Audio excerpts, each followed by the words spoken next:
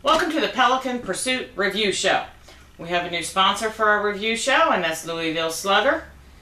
Thanks to Mick, who is a rep for Louisville Slugger. In the 9U this weekend, the championship game is between the Delaware Vipers and the Delaware Rebels. Delaware Vipers won that championship 14-1, and I really hate to say this, but Bardsley picked that one.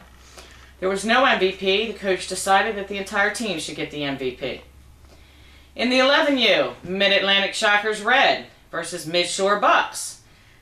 Good little game. It ended up being 9-8, Mid-Atlantic Shockers Red.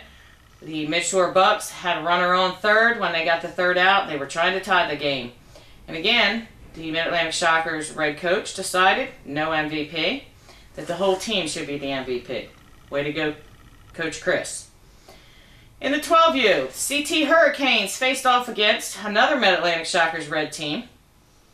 And in this case, CT Hurricanes pitching, apparently, according to Pete, shut them down 11-4, and the MVP of that was Dylan Reynolds.